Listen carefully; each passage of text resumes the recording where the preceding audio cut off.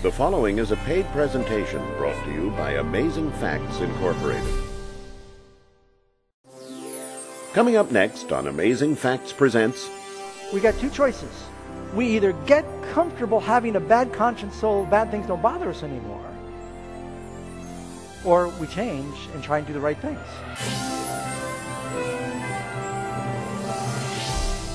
For over 40 years, Amazing Facts has been dedicated to sharing God's Word through media. This program features highlights from some of our best television broadcasts. We invite you to sit back and enjoy this edition of Amazing Facts Presents. Today's presentation is an excerpt from the Everlasting Gospel video series.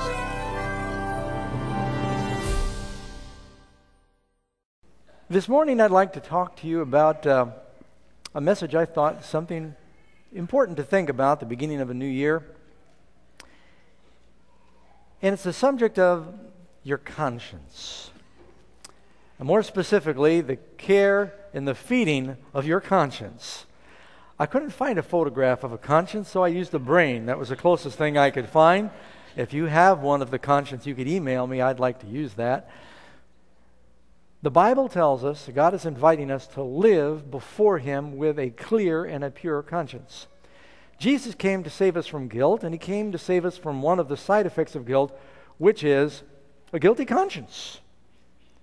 He wants us to live before Him with a pure conscience. And before I dive very deep in this message, I think it's a good time to get a definition. Conscience. The word conscience actually comes from the combining, this is how I learned to spell it, of con-science. Science means knowledge or the study of, and it's a knowledge or understanding of the study of yourself and what your values are. Dictionary definition is a motivation deriving logically from ethical or moral principles that govern a person's thoughts and actions. B, conscience is conformity to one's own sense of right conduct. That's a simple definition I like. C, a feeling of shame when you do something immoral. D, the awareness of a moral or ethical aspect to one's conduct together with the urge to prefer right over wrong. E, the part of our mind that judges the ethical nature of one's actions and thoughts and then processes such determinations for consideration. I was looking with my son Stephen last night. We were going through the internet. It's a bunch of dictionaries and thesauruses, encyclopedias. You would not believe how much there is on just trying to define what is the conscience. What is this inner voice in people that governs them that you can't find with a scalpel? But it's there, isn't it? It's this guiding voice, this urge. Now, to some extent, you have to listen carefully to everything I'm going to say. We all come factory equipped with an element of conscience to some extent. It is standard equipment. I'm telling you that being raised basically an atheist.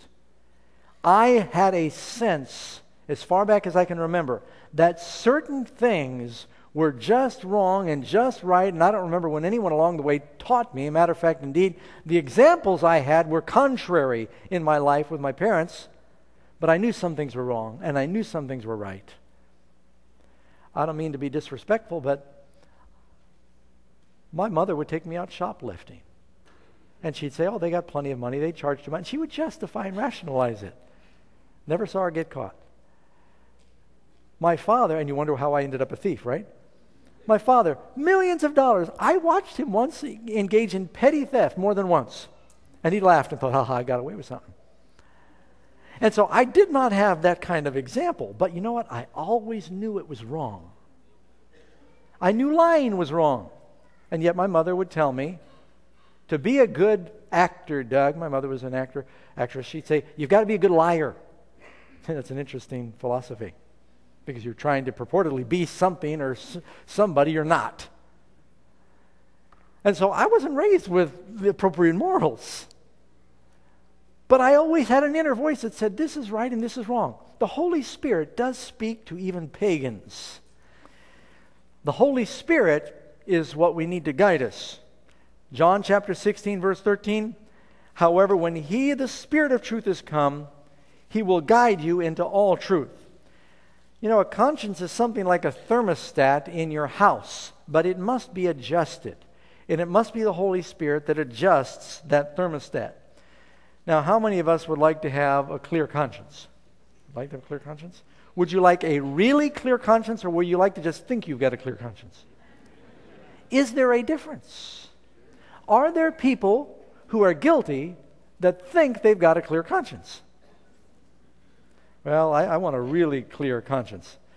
The wicked do not have real peace. You can read in the Bible, Isaiah 57, verse 21.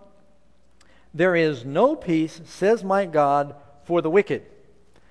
Now you might be thinking, Pastor Doug, I mean, you know, there are people like Saddam Hussein and others who might be guilty of mass murder, and they seem to sleep at night. We've heard about serial killers that they can look coldly into the camera and just smile and act like they have no problem at all. Cold-blooded, conscience seared with a hot iron. But in most cases, the wicked know that they're wicked, and they tremble, and it bothers them. The most dangerous thing is when you don't have any compunctions. Hebrews chapter 13, verse 8, Paul says, "Pray for us, for we are confident that we have a good conscience in all things, desiring to live honorably." You notice that having a good conscience is something that is ongoing. It represents an ongoing desire to live honorably. Somebody said one time, a bad conscience embitters the sweetest comforts. A good conscience sweetens the bitterest crosses. It's like Heather Tallchief. Doesn't matter if you've got $1 million and a guilty conscience. Proverbs many times talks about how much better it is to have a handful with peace than a house full of treasure with strife.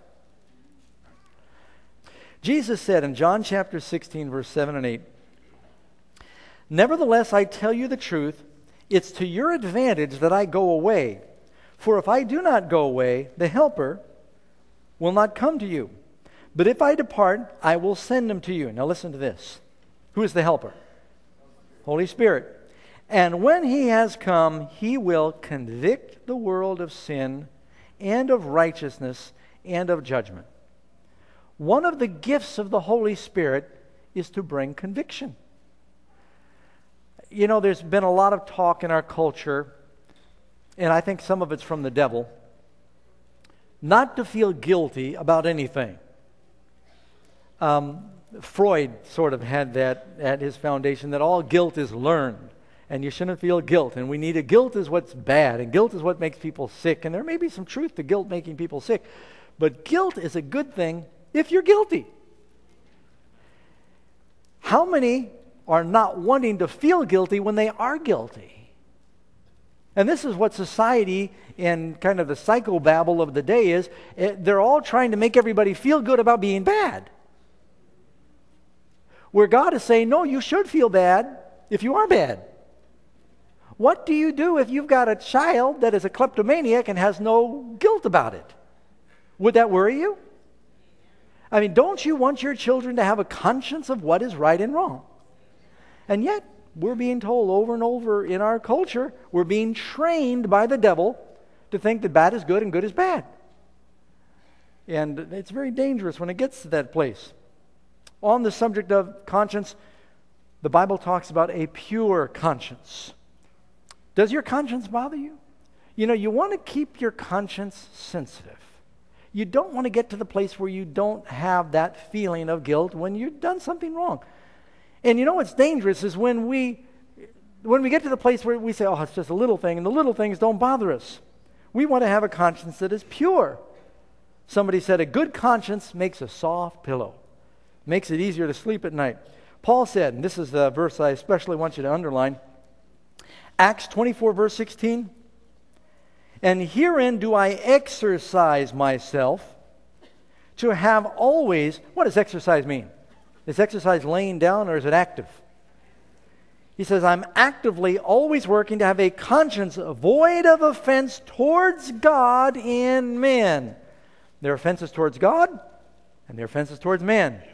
Borrowed my neighbor's